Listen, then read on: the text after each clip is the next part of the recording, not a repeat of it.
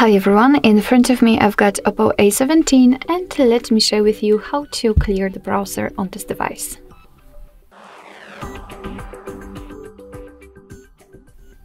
So first of all we have to open the browser, and in my case it will be Google Chrome, so let me tap on it. And now let's simply tap on the three dots icon in the right upper corner.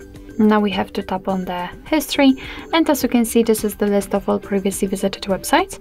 Of course, if you want to, you can remove them one by one manually just by tapping on this X button right next to it. As you can see, it will immediately disappear. But if in your case this list is so wide and for example, it has been saved during a whole year, then I highly recommend to simply remove it automatically just by tapping on Clear Browsing Data.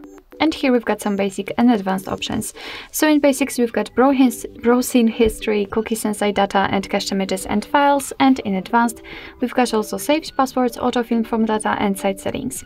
So if you want to remove something, just make sure that it is marked, and I will mark everything. What's more, we can change the time range from last hour to, for example, last 4 weeks. So if you're ready, just tap on Clear Data, and as you can see the history is empty, which simply means that we just successfully closed all removed the history. So starting from the browsing history to the saved passwords.